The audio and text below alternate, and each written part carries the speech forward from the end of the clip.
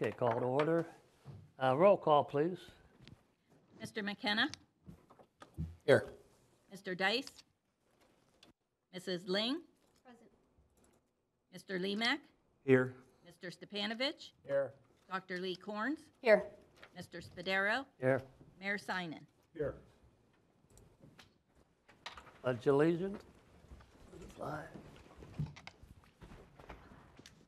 I Pledge allegiance to the flag of the United States of America and to the republic for which it stands, one nation, under God, indivisible, with liberty and justice for all.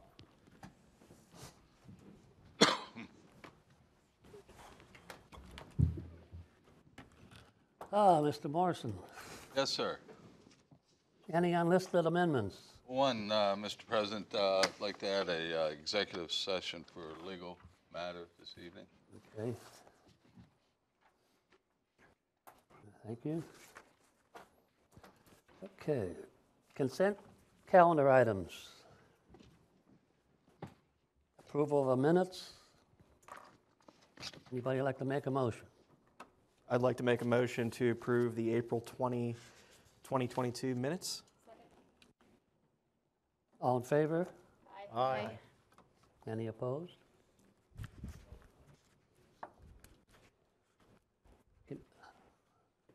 All right, comments by Mr. Mayor. Thanks, Mr. Spadaro. I'm going to change it up just a little bit here, as some of the other firefighters are just arriving. I'm going to ask author Doreen Putnam to come forward as I read a proclamation, and her family or friends or whoever's with her is welcome to come along.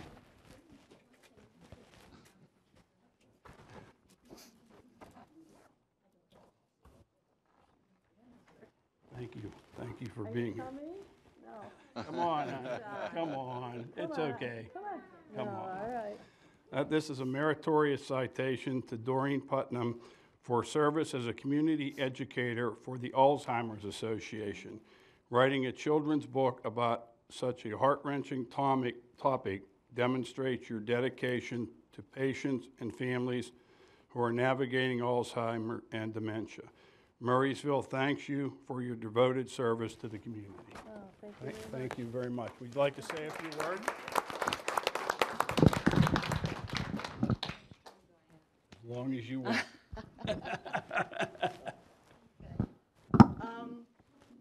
Don't roll. Can we put this back up? Sure, would you like to do that? That would be great. I brought a copy for each of you to look at while speaking. Thank you, ma'am. What it is.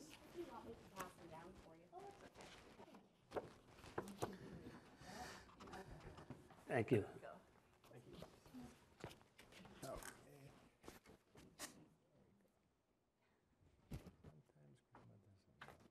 Thank you. You're welcome. Grandpa doesn't know me.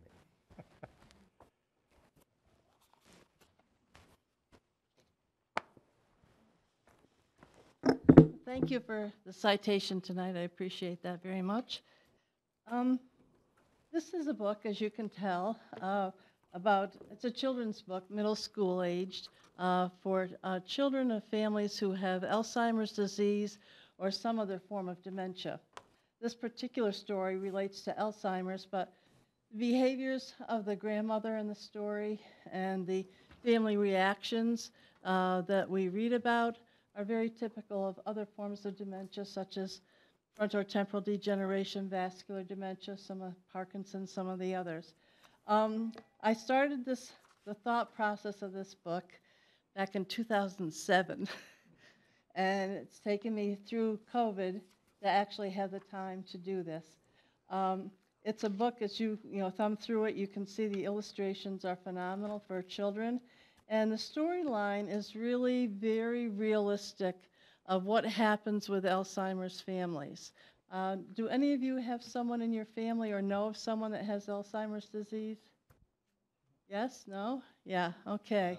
Then you will relate to this, whether it's a family member, a friend, a neighbor, a coworker perhaps. Alzheimer's disease is something that is affecting more than 6 million people in the United States right now. And because we don't have medication to prevent the disease, control it, or reverse it, by 2050, we're looking at that number of 6 million moving to about 15 to 18 million people. And our healthcare system is overburdened now. I can't imagine what it's going to be like by then. But the story takes place over a weekend. Two BFFs, best friends, discovered that both of their grandmothers have Alzheimer's disease. And one girl is staying overnight with the other gal, and they begin to talk about what it is that they're experiencing, what they're seeing, what they don't understand, the confusion that they're experiencing as well, and the frustration and anger that they're feeling as young girls in a family setting where their grandmama is just not functioning properly. And they kind of know she has Alzheimer's. They have that terminology, but they don't necessarily know what it all means. And so through the conversations that they have, they're able to discuss that and realize that, they, as one of the pictures indicates or illustrations, they become pinky friends. They know that they can talk with each other about what's happening to them. I wanted the book to be basically an educational tool, which is exactly what it is. I have a separate program. It's called Kids Stepping Up Project. And through that project, I will be getting grant money to distribute this book free to libraries in the area in Allegheny and Westmoreland County, as well as the Alzheimer's Association across the country, some of our schools, hospitals, clinical staff, that kind of thing. So my goal is to make sure that this book gets into the hands of the people who are dealing with Alzheimer's families and their support team as much as we possibly can, because this is an important issue. And many times our children are not included in the conversations about Alzheimer's, and they really should be, because they're part of the family. They're seeing what's happening. And in the tail end, as the cover indicates, that Grandmama and Megan have a chance to realize how much they love each other and to support each other through this whole process. So I do have copies with me if anybody is interested. But also you can get my book online at my website. So I would encourage you, whether you have someone in your family that has this disease, I'm also encouraging people to buy a copy or two to give to your pastor, to give to your local library. I've already given one copy to the library next door, so they do have it. But if you are aware of anybody that can benefit from this, I would encourage you to look at my website and purchase one or two. Okay? Does anybody have any questions? What's your website? It's in the second page of the book is a business card. So it's there. You feel free to take those if you'd like to. One is for my book and the other is for my business. I'm an Alzheimer's and dementia practitioner, and I've been in practice for almost 30 years now. So I meet one-on-one with families from the time when they are suspicious that something is wrong, all the way through to the end stage and death with placement in memory care communities or nursing homes. I have national and international certification, so I'm able to train staff in hospitals, nursing homes, memory care communities.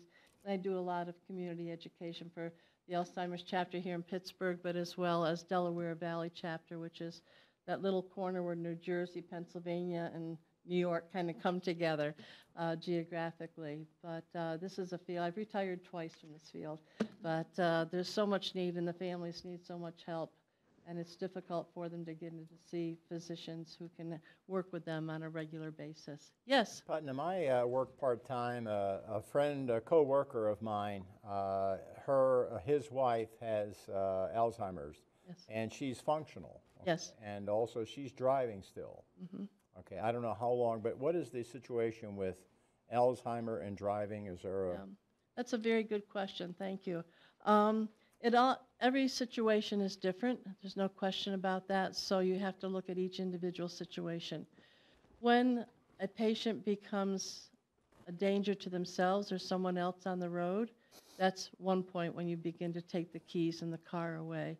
The other thing that happens with some of the forms of dementia, and it can be Alzheimer's as well, is people can read a stop sign and they can say the word stop, but the brain is no longer able to process what the word stop means. So they go through the red light, they go through the stop sign, and then they become a hazard on the road. I think, taking the car keys away in the car is one of the most difficult things for family members to have to do. Considering placing them in a residential facility or bringing in home care is another major point that's very difficult for families to accept. And the third is when the patients no longer recognize their family members and don't know them by name any longer. But driving is a problem. You can have a doctor sign off to say that this person is no longer able to drive, and many families will rely on a physician to do that.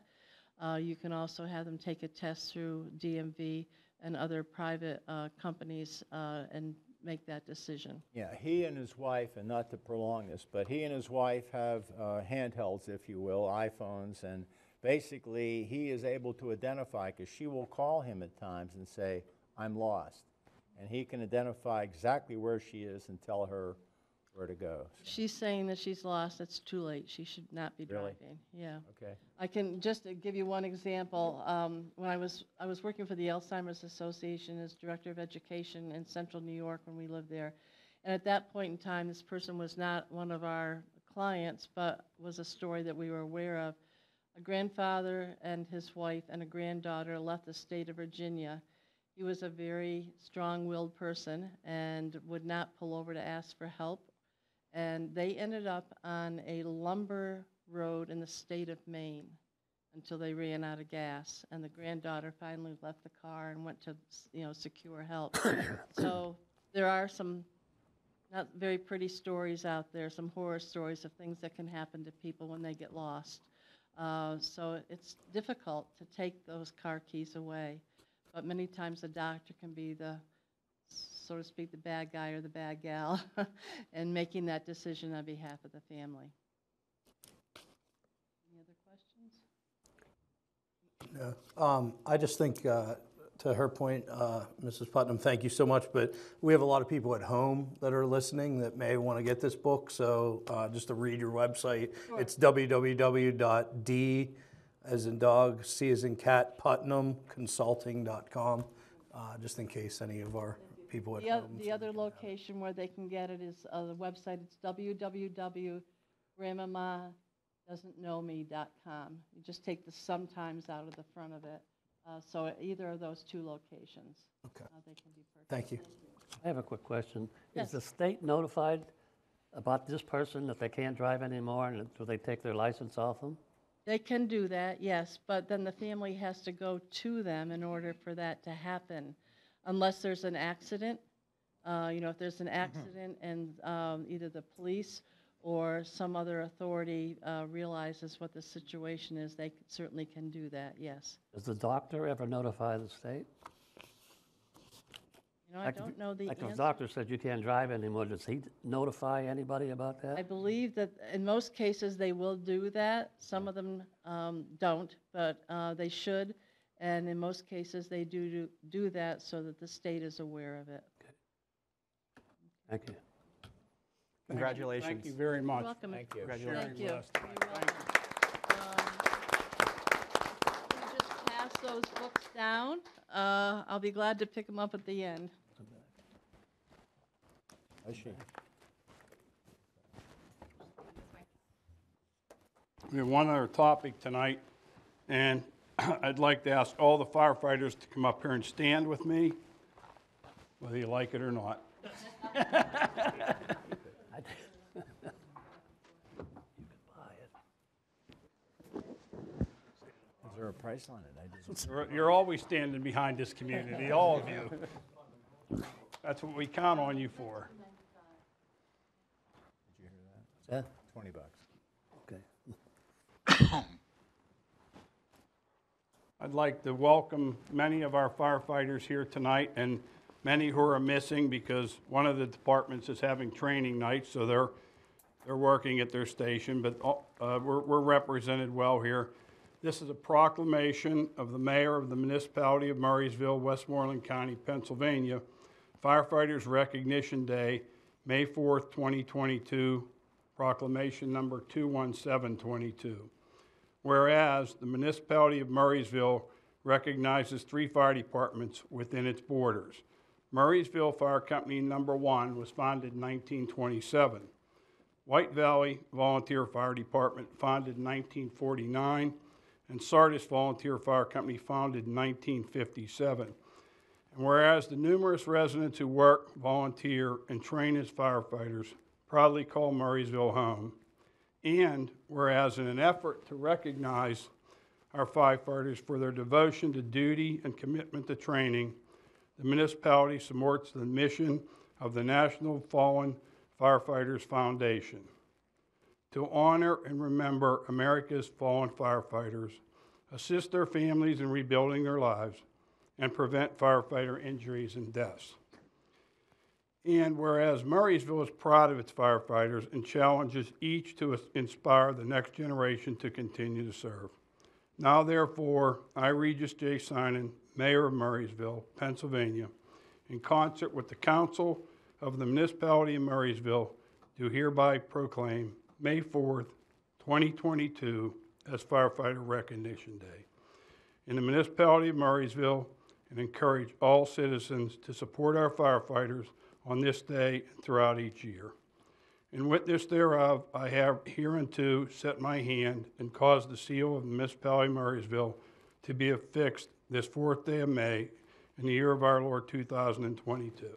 Congratulations, and thank all of you for being here. Much appreciated. Thank you. I think our community appreciates you very much. It looks like Pastor Dan wants to say something. Jason, Go ahead, Jason. Yeah, I mean, if I could, the reason that we brought this proclamation about is that Murrysville Fire Department started off with a program to honor and recognize our deceased past members. We currently have a list of 52 members that were either active or life members at the time of their passing from our inception in 1927. So we didn't have a formal program in place, but we went through and we got some grave markers to go through and place at their grave site, if they have a grave site, or if we can contact any family members that are still remaining and give these markers to the family members if their grave site is elsewhere. We also have flags to go out and place with the grave markers, but we wanted to have a catalyst program to kick off our memorial program, and I thought what better way than to recognize all the firefighters within Murrysville, whether it's from our 3 volunteer departments, export that comes in and supports all the time, as well as Murrysville Medic 1, and any other departments that come in and assist us on a regular basis. There's also members in our community that do this outside for a career, and there's just no better way than to set aside one day out of the year to recognize those individuals. So that's why we picked May 4th as International Firefighters Day, and just kind of fell in with the program. Thanks, Jason. Thank you. Thanks. Thank you. Thank you. Thank all of you again. I appreciate it very much, and the community appreciates you very much. On nights like last night, when you're called out 4, 5, and 25 times for different calls, I don't think they realize it till it's in their neighborhood or in their backyard, how often you guys are out in the middle of the night or middle of the afternoon or 24/7, 365. So we appreciate it very much. Thank you for being here. Mayor, you were a firefighter how many years? Almost 20. Only 20 years. Yeah. So you have the heart for the fire department, first responder. Of course. Yeah. Really thank you for that. You really do. Never leaves you. No, it does not. I almost say it's like a disease. It's like a calling. Yeah. Yes, sir. It's a calling. Yes, sir. Well, thanks for bringing this to my attention, Jason. I appreciate it very much. I'm glad we could have you all here tonight. I appreciate your So we help, and appreciate- Charlie's help, and Yep. everyone's thing that everyone that put help and time into this. Yep. And I'm sure the council and the staff appreciate you very much here also, as does the entire community. Great. So, thank you. Thank you. Yep. Very good. Be careful. Be careful out there.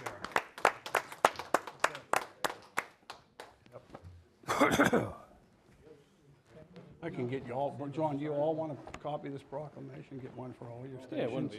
Yes, ma'am. Nice meeting you.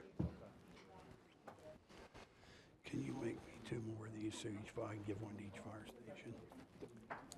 No. Yes, ma'am. Good night. Okay, I do have a few other announcements also. Okay, Mr. Mayor. Yes, sir. Wait for Jim to get them up there for me. Now, the first one is the park survey and park improvement discussion. Attend our neighborhood park meetings. As you can see, with all the rain we've had, the first one at Kovalchik Park has already been rescheduled for May 16th. Heritage Park, May 10th. Bear Hollow Park, May 17th. Chambers Park, May 24th. Medora Park, May 31st. All the meetings are at 6 p.m. Please feel free to show up at the parks for any input you have. If you have any questions prior, the municipal number 724-327-2100, extension 115.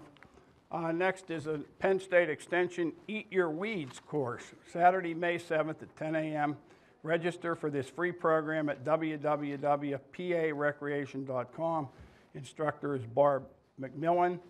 It's at the Wetlands Pavilion, Murrysville Community Park. Be Smart Gun Safety Program. Be Smart for Kids is an educational public health campaign for adults about safe gun storage. This program will take place on Wednesday, May 25th at 6:30 p.m. at the Murrysville Community Center, 3091 Carson Avenue, Murrysville, PA 15668. Chalk the Walks coming up on May 14th. Last year we had a tremendous turnout for this. The turnout's a little slow this year, so how about spreading the word around out there? The kids who did participate had a great time last year. Again, Murrysville Community Park, May 14th, 2022, 10 a.m. to 1 p.m. This is for your artists who like to decorate your driveway at home. They'll get their own little section to decorate with the chalk. You know, to some parents this bothers them, but rain washes it away, just remember. Lastly, the AAUW Used Book Sale 2022 will be May 5th, 6th, and 7th. The sale will be held at the Murrysville Community Library in the meeting rooms. The meeting rooms are actually adjacent to the library. That concludes my comments for tonight. Okay, thank you, Mr. Mayor. Mr. Morrison, I have do you no have any comments comments? this evening, Mr. President. Nothing? Nothing. Oh, thank you. Okay, community input. Do we have any?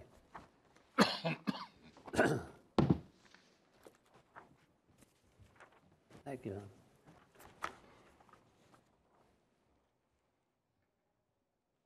Okay, we have one. Is that Matthew? What's that? Ackman. Yep. Good evening, ladies and gentlemen. My name is Matthew Ackerman at 4211 Bulltown Road. The item I got a couple items I'd like to address. To start off with, this is an amazing meeting today. It's just really neat to have the fire department recognized in the presentation there about the Alzheimer's patients. I'm very impressed with that, and impressed with the community on just the kind of people that we have here. I just wanted to say that first. But to get down to business, Department of Homeland Security just announced they made a disinformation governance board. So now the federal government's in the business of what is true and what's not true. In considering the fact that the federal government considered the Trump-Russia collusion as being true, and then the Hunter Biden laptop event being false, goes to show that this should not happen. This should not stand. So I asked the board and the community as a whole to contact your representatives to push back against this. And also specifically with the city, as I've come here many times, warning about different events and different things that the federal government's doing.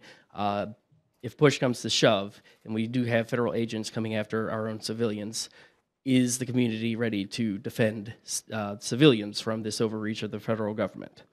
And also, as we have elections coming up, to encourage everybody to go out and vote. Elections do have consequences. The other thing I want to talk about is the more I learn about what's happening with the school systems all across the country, it becomes pretty nerve-wracking with what's going on.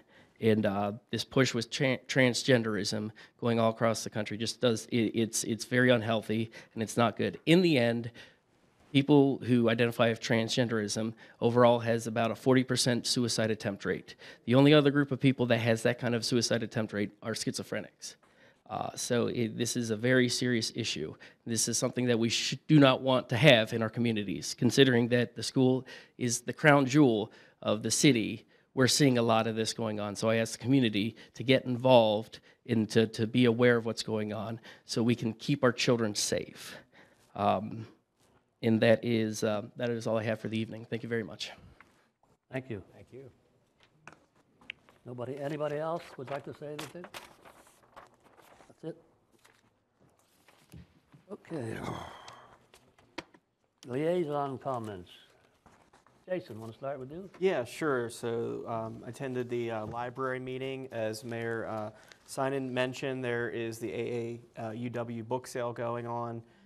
That's all week.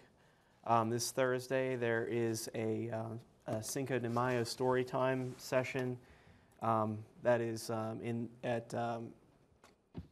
you're encouraged to register. That starts at 10 a.m. On Thursday. And then the last thing to mention of events is at 11 a.m. on Saturday, there is a craft project to make a flower arrangement for your mother. So again, register for those. From a business standpoint, the numbers or statistics of library usage are up, which is a good thing. Everything's going well there as far as how they are serving the community. Okay, very good. The Parks Foundation and the Planning Commission will meet next week. Okay, Carl, thank you. Jamie? I've got a bit of a lengthy one and a bit of a doozy. Pension, no surprise, the fund is still not doing great. That's the little piece. Frank Burnett reached out to us. As you all know, he runs Morrison Fiduciary, and he's been working with us for I don't know how many years, an extremely long time. He shared with us the merger, he announced the merger of Morrison Fiduciary Advisor with & Consulting Company. They go by the name & Co. He said that the merge is slated to close this January 2023. He describes them as a national institutional consulting firm with a focus on servicing public and Taft-Hartley plans. Mr. Burnett believes that this merge will greatly expand the depth of services offered to their clients, while also providing the customized service philosophy and sharing similar fiduciary values. So he believes it's a good thing for the municipality. He also notes that the transition has been designed as roughly a 2-year process, with Mr. Morrison himself maintaining direct responsibility for the Morrison institutional relationships through the end of 2022. And then & Co. handling the consulting efforts starting January 1st of 2023, but continuing with Mr. Burnett's involvement as support for as long as necessary. And he also let us know that the service team for our area will be based out of their Pittsburgh office. Their headquarters is in Florida. We were invited to a site visit, so Okay. lie down. Thank you. Very interesting. Just for the record, there's no relationship there between Morrison Fiduciary and James Morrison. Okay, Jamie, Lynn. Okay, I keep forgetting to turn on my mic. So I attended the May 2nd school board meeting where all directors except Bill Yant were present. Superintendent Prano was voice called in and Assistant Superintendent Pinos was present. There was recognition of 4 graduates that were entering into various military programs. A new program for professional development, the Science of Letters, was presented. And the 2022-2023 capital plan was discussed, and a $500,000 deficit with and that includes a 1.8 mil tax increase was predicted. The final budget will be available on June 10th on their website, and a hard copy will be available for review in the administration office for 20 days. May 18th will be the next curriculum committee, and the next finance committee is May 26th. The next committee of the whole meeting is June 6th. That's all I have. Okay, thank you. Matt? Parks and Recreation, it's next week is technically the meeting, but kind of this month, the mayor put up before that we have all the meetings at the individual parks that are each Tuesday throughout the month of May. So as he said, please participate in those. Anyone that wants to come give any input for it. That is mainly what they're dealing with going on right now. One of the things we just had in the past is just wanted to thank everyone involved for the opening day for FRA baseball. The Parks and Recreation Department were instrumental in helping with that. Jim Morrison, thank you for his help as well, and Bill Piano and his team of Public Works guys. It was impossible with the weather to try and make that happen, and I think everyone, the mayor was there, and some of us from council. It was a really, really nice community event. So just want to thank everyone involved with that, that was kind of a kickoff of the start of the use of the parks for this year. So that's about all we have. Okay, thank you, Matt. Yep.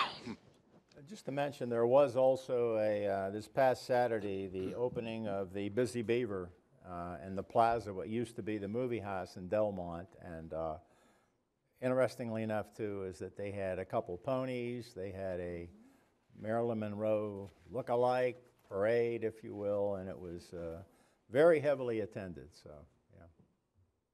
There was recognition given to the, quote, Murrysville Council. Okay, it was very busy. I mean, you couldn't find a parking space there. You know, as big as that lot is, and the line went completely around the building.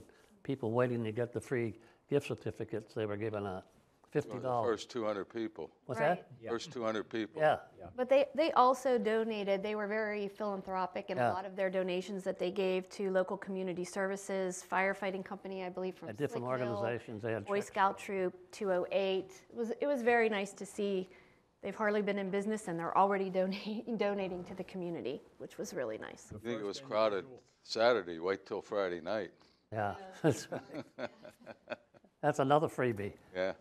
I talked to the one security guard up there, and he said he had a family would come in with like 5 people, and the father would say, well, they get gift cards too, and the guy said, no, it's 1 per family.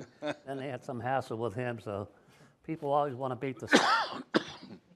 Okay, workshop items. Mr. Morrison, you're going to explain the do not knock registry. Yes, sir. About this time of year, we begin to get inundated with requests for solicitation permits.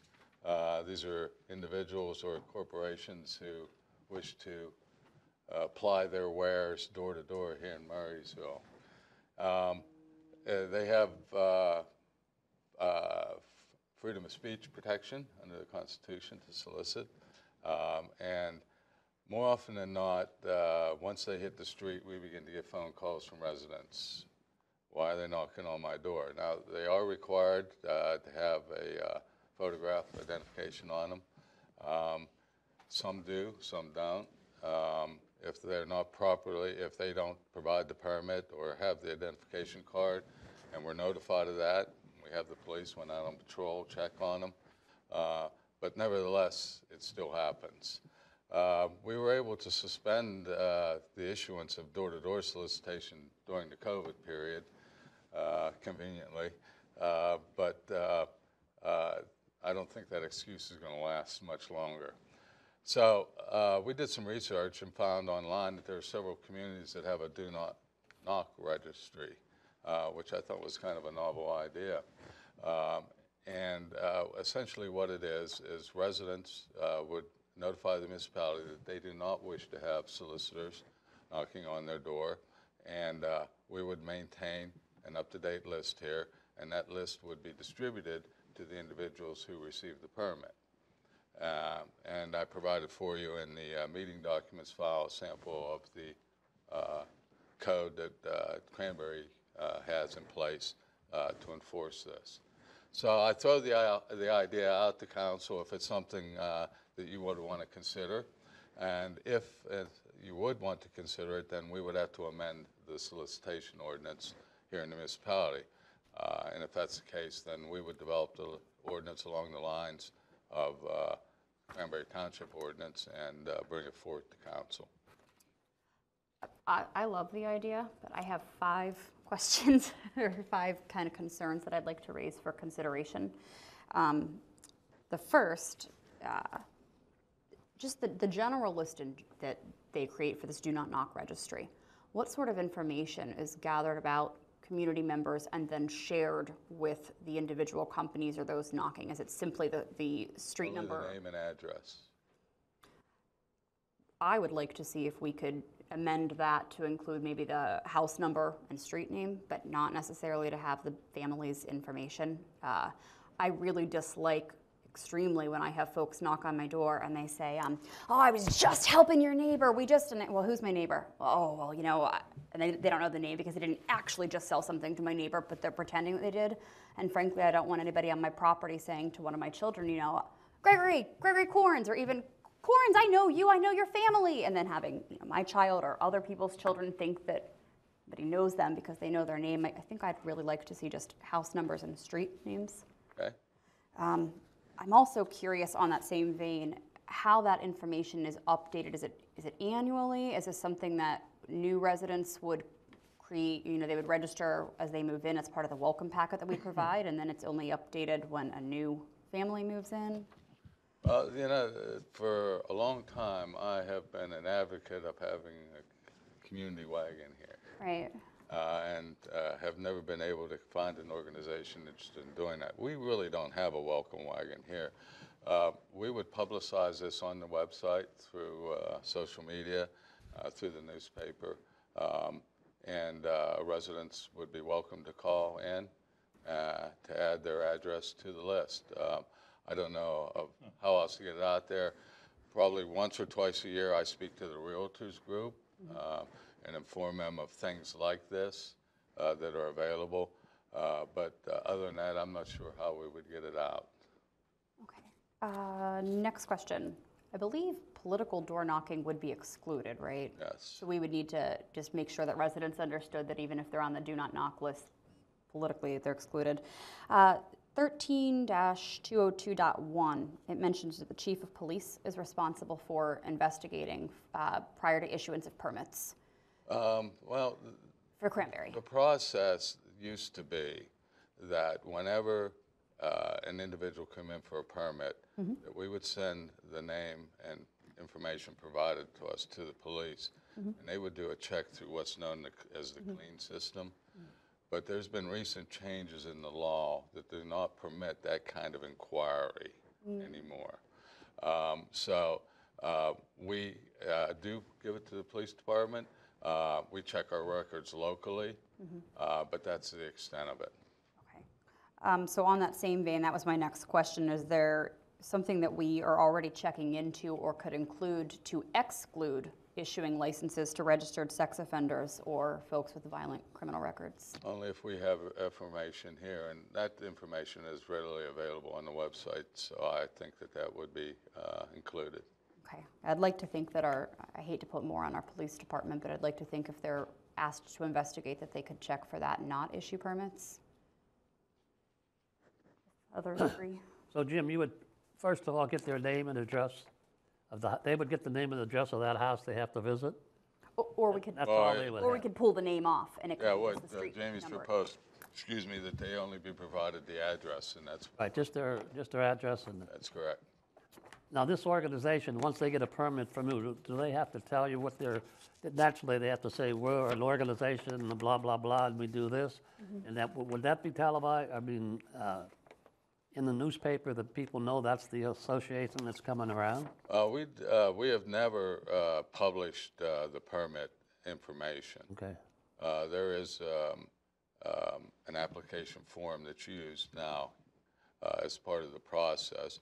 They identify the organization and the reason that they're soliciting, but that's the extent of it. Yeah.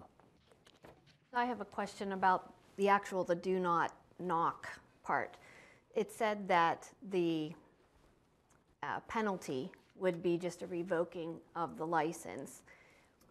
What if there was a mistake? Because some of these kids that go around they're kind of young, they're in college, they're hauling books they're trying to sell, and they just knock on the wrong house by accident. Is there any kind of like warning in place first, or hey, be more careful? You know, I hate to see these kids who are trying to support themselves in college getting their license revoked and getting in trouble with the company that they're employed with. You know? I think we're sort of I just want to make sure it's not too, you know, strict on aggressive something like that. Yeah. I would just mention that I'm going way back just because of my age, but my dad was a Fuller brush man in the 60s, and he made his livelihood for a while. And my mother was Stanley Home Products, which didn't know door-to-door, but they had home parties and so forth. So they served a function back then. I know things are different now. I'm for a registry, but just to, also people are out there making a living too, so. This is basically the privacy of the resident and their residential property, and nobody really wants to deny someone an opportunity to make a living, but there are people that just don't want to be approached. And I'm old enough to remember the chocolate nuts coffee guy used to beat on doors. I remember the rainbow sweepers. Oh, yeah. To piggyback on a question that Jamie asked, there was a note, it was 13207. Is it the individual knocker who has their license revoked, or is it the whole business if there are? It would probably be the business that we would center on. That, again, was an example. I'll try to put something together along those lines, and we can open it up for debate at that point once that's developed. Thank you. Okay, any other questions?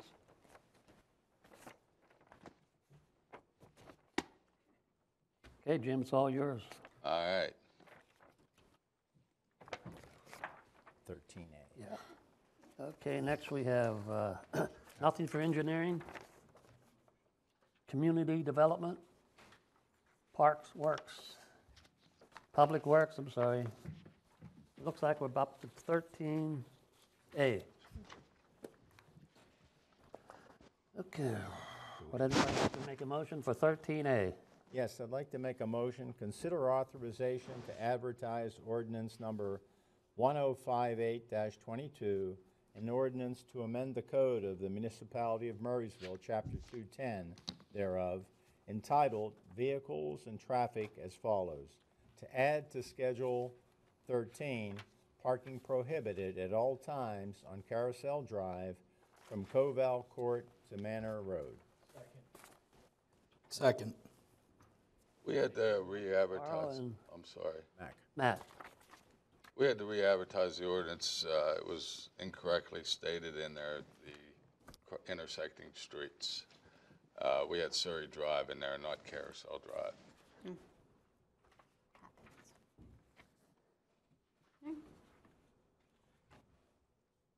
yeah, it was on Surrey Drive the last time, right? Yes, that's correct. Yeah. Okay.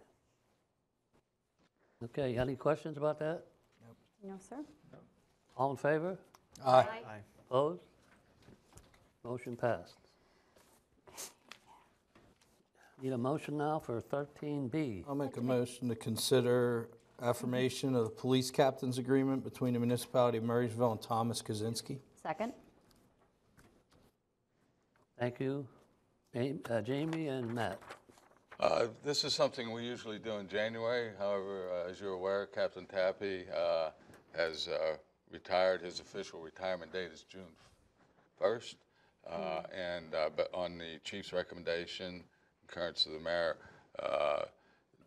the offer is made to Detective Sergeant Thomas Kaczynski to assume the position of captain.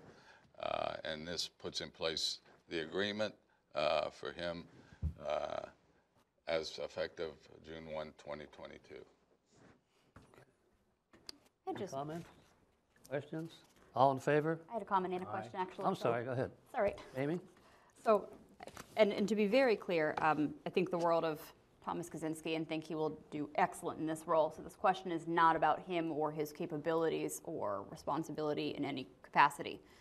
But I notice in our agreement, particularly paragraphs 2 and 3, that if for any reason we eliminate the position, or if we were dissatisfied with his service, which again, I don't question his service at all, but for the municipality of Murrysville, if we were to eliminate the position or were dissatisfied with his service, we're providing the option for him to go back into his previous role. Would that include if there were ever a concern with an officer, take him out of the equation, with an officer with maybe gross dereliction of duty or something like that? Are we still preserving a role for them, or is that somehow handled differently through the... I mean, if an officer chose to... Do something horrible. We'll just... I'm sorry? Do something horrible. We'll just kind of leave it blank. Oh, no, it would go through the disciplinary process. We wouldn't have to worry necessarily that we are required to restore him to his role. Right. Okay. Anybody else? All in favor of the motion? Aye. Opposed? Thank you. 13C, need a motion. Make a motion to advertise ordinance number 1059-22, an ordinance accepting a lease for oil and gas rights for approximately 40.51 acres of municipally owned property. Tax numbers 49-19-00-0-044, -045, -077, -078, -079, known as the Staymates Cabin property. Second. Thank you, Jamie and Jason. We solicited bids for the gas rights on these 5 particular properties, and received one bid from Olympus Energy. This is part of the Poseidon acreage that they've tapped. This land is mostly around the Staymates Cabin, and would recommend that we enter into a lease agreement. Their price was $2,000 per acre for the lease and 16% royalty on the gas harvested. Okay.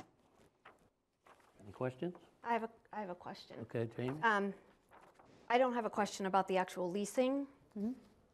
The oil and gas, I'm all for that. I don't have a problem with it. But at the February 2nd meeting, I brought this up when we had originally opened this up for discussion about the code, because it's in 13C and 13D, the same code and the same language, where in our code we keep calling it sale as opposed to lease. And I looked up the difference in law between the verbiage of sale and lease, and they're very different. So I just want to, and I know that we're a secondary, or we used to be a secondary class township, right? So we can revert to whatever that is. Second class township. Okay, I knew it was something like that, sorry.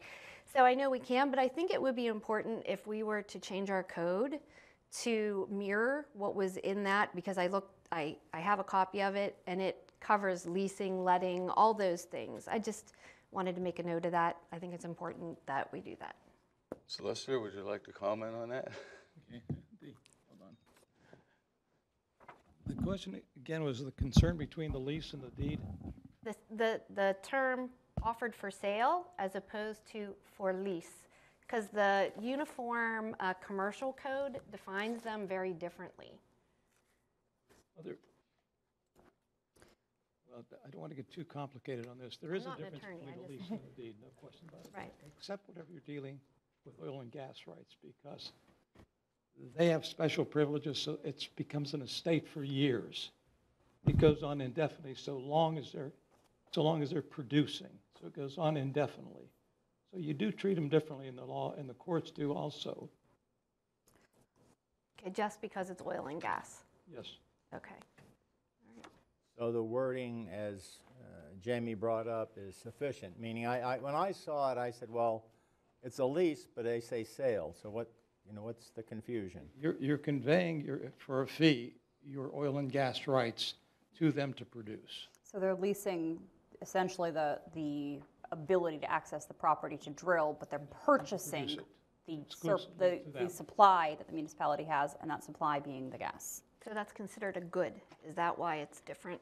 I'm sorry. So it would be considered a good then, a goods? No. How does that work? Oil and gas is not considered, it doesn't come under the Uniform Commercial Code. Okay. It's separate into itself. So what we're selling, the property that shall be offered for sale is the gas, correct? Correct. It's not the land, so I think the language is that we're selling the gas, but they're leasing the land. Well, you're not They're selling leasing the the- gas because we don't know if there's any gas there or not. Right, we're leasing the They land. I just They wanted, agree to produce it and market it, and we get a percentage. You're just selling the right to the gas, right? They're acquiring the right to produce and then sell it. Right. so for that, You do not treat this one, you go through the requirements that are in place for oil and gas law. okay, Okay, you don't treat it as a typical lease under okay, the Landlord-Tenant Act, for example. It okay, doesn't come within that. okay. Well, I'm glad you knew.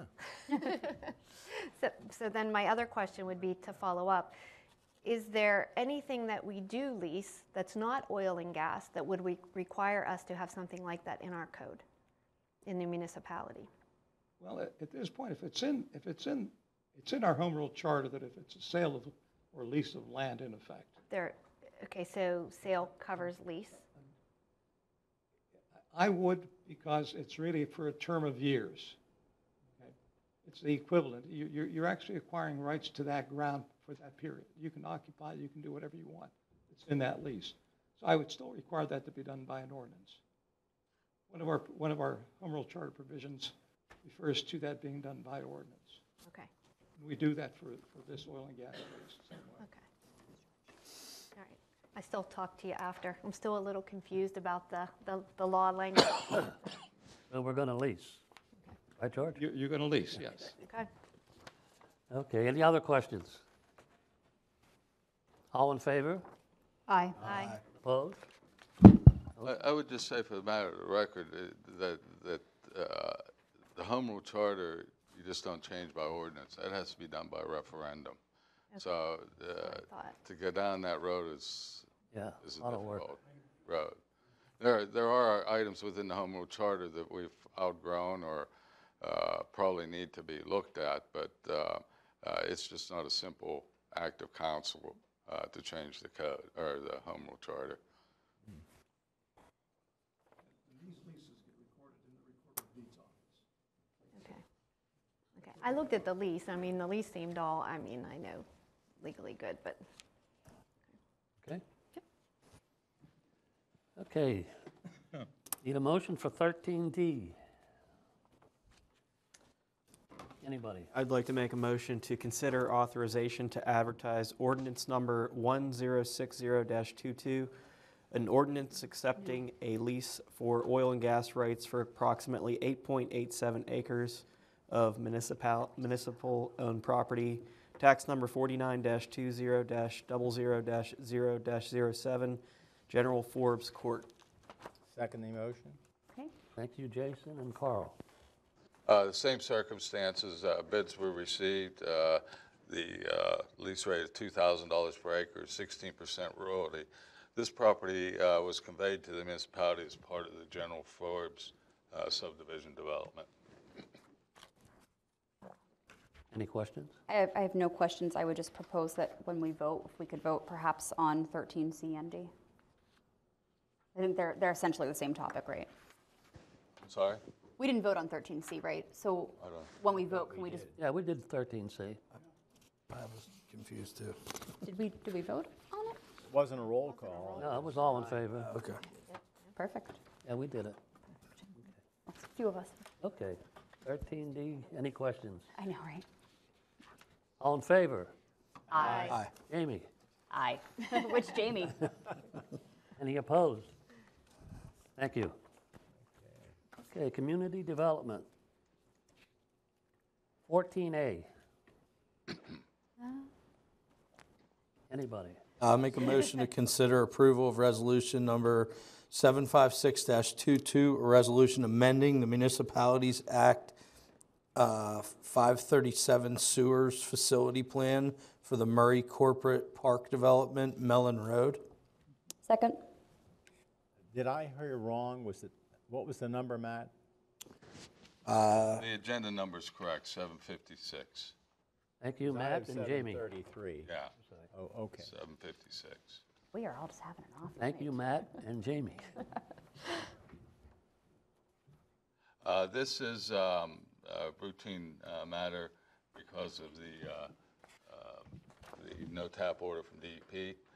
Each time a new development comes through, to increase the number of taps available for development, we have to amend our Act 537 plan. Any questions or comments? All in favor? Aye. Aye. Opposed? Motion passed. 15, engineering. 15A. Make a motion to consider reducing the letter of credit held to ensure completion of the required improvements. What's that? Am I reading the wrong one? 15A? You're right. You're right. You're right. On here, it's the bond, right? 15A, you're right. Okay, I'll Reduction of the bond. continue. Sorry. Required improvements at the Reagan Ridge development in the amount of $309,479.50. You did skip one. Yeah, 15A. Record Club. I'm looking, I'm going right through. 15A. Oh, it got changed from. This is Did that not say 15A. 15A? Yeah, this is It got On the agenda, changed. though, it's the 50. briefing versus the agenda. Okay, my apologies. That's okay. Consider the reduction, I'll make a motion to consider the reduction of a bond being held to ensure completion of the required improvements at Murrysville Racquet Club in the amount of $56,040. Jamie, want to second that? I'll let someone else take it. Second. I've been so vocal. Thank you, Jamie Ling and Jamie Lee. Our favorite ones, Jamie. They have a nice This lot is, over there. Has been inspected by the engineer, the asphalt's been completed, the fencing and landscaping are yet to be done. We did pave the road behind the building. Yeah, it looks nice. Finally. Yeah. I drove down it yesterday. Makes a big difference. I drove through too. I see that Compunetics is now in the building. What? Compunetics is now the business in the building. Yeah, Maybe that helps. yeah, that's nice over there. Share. It's getting better, Jamie. Any questions or comments? Carl? No, Oh. I know Jason works for I- Compunetics. So it's, I did. I had a question on was that the building too, like on the exterior of the building facing the walking trail that there were issues? I mean, is that inclusive of the bond or no? No, that is not part of the bond. This Okay. was just for the. That's something totally different. Yeah. Okay. Previous. I didn't know if that was completed as well or not. Oh, it was completed years ago. Any I questions? don't think it's. All in favor? Aye. Aye. Opposed? Motion passes. Now, Jamie Lynn, 15B. You want me to do it again? Wait a minute. Yeah, I'll make sure I'm doing the right one. I'll make a motion to consider reducing the letter of credit held to ensure completion of the required improvements at the Reagan Ridge development in the amount of $309,479.50. Second. Oh, thank you, Jamie and Jamie. This is the work that's continuing on the townhouses up on Wilson Road. Despite all the rain, they continue to move forward. It has been inspected and recommended that the bond be reduced. Did they give you an idea what those condos are going to cost? What you heard is right. Tony? $750 and up? Is that right? That's what we were told. Yeah. All right. Carl, I got you down for one. Any questions? don't hold your breath. Comments? All in favor? Aye. Opposed? Motion passes. Okay. 16, Bless you. Public Works. I'll make a motion to consider authorization to advertise for bids for asphalt products for use by the Public Works Department. Second. Thank you, Jason and Jamie. Mac. Orange. Mac and Jamie. Mac. Matt, I'm sorry. I'm into the Jamies. I can't get away over it.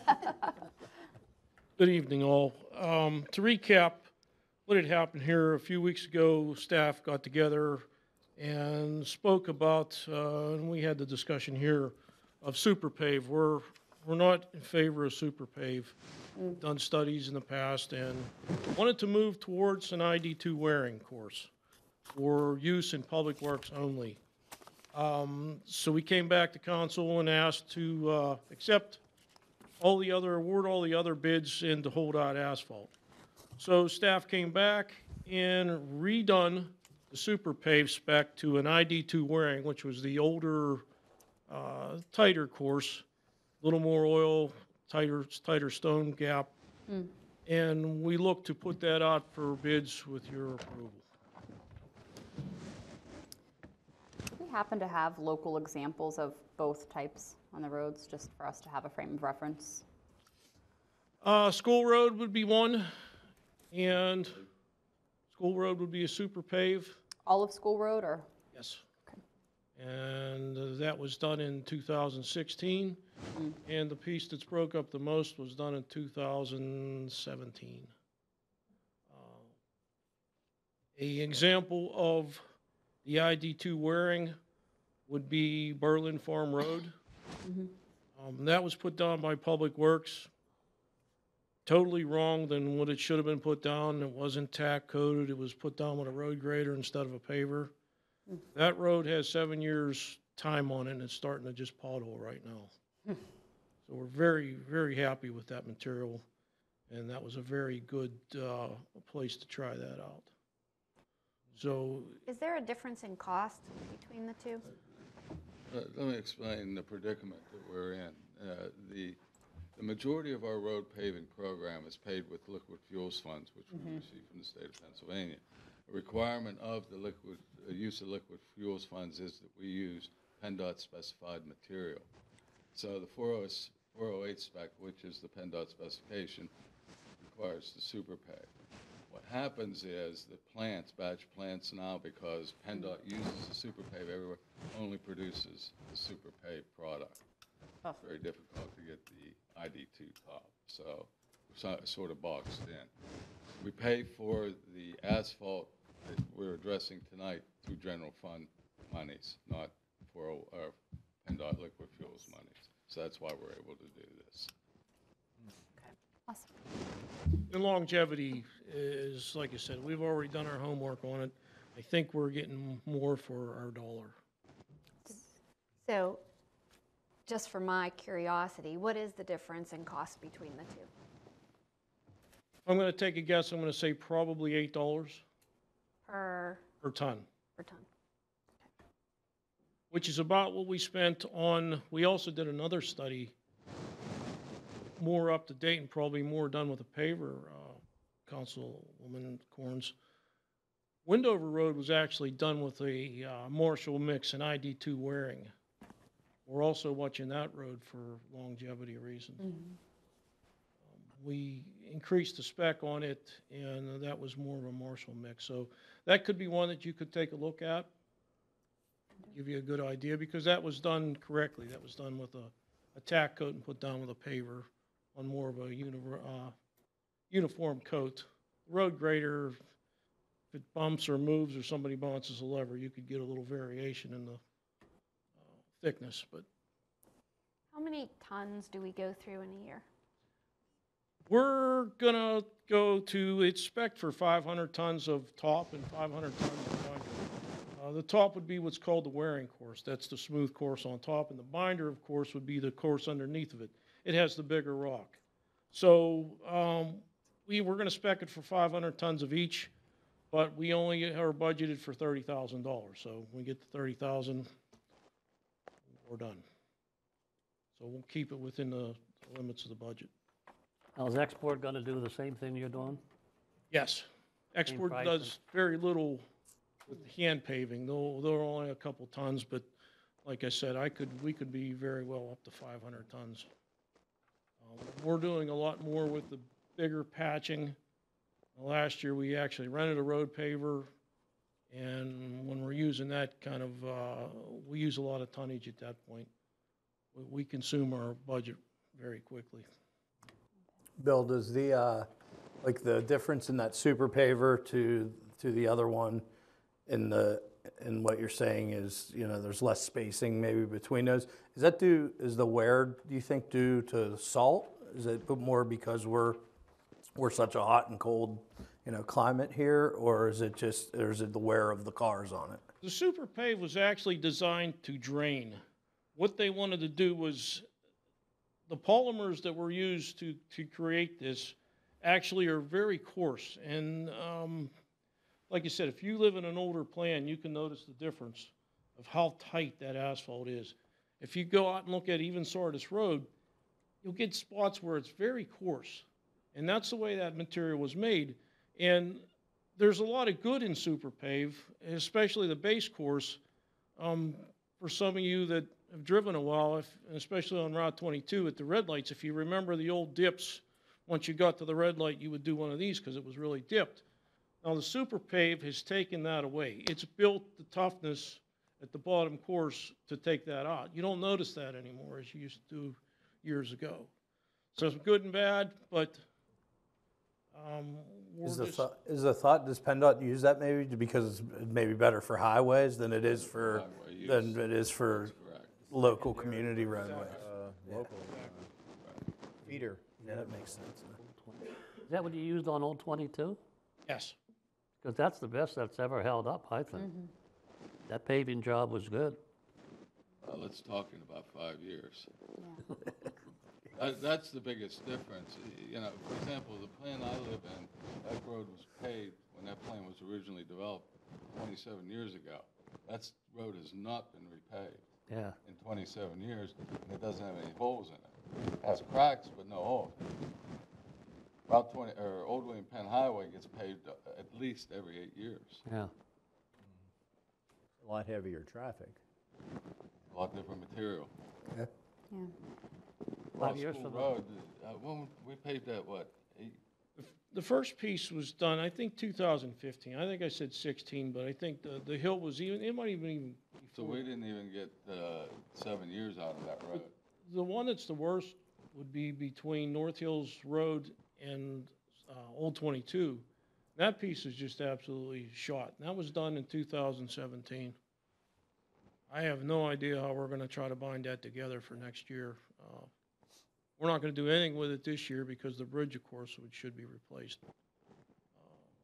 Engineering is hoping to do the entire road next year.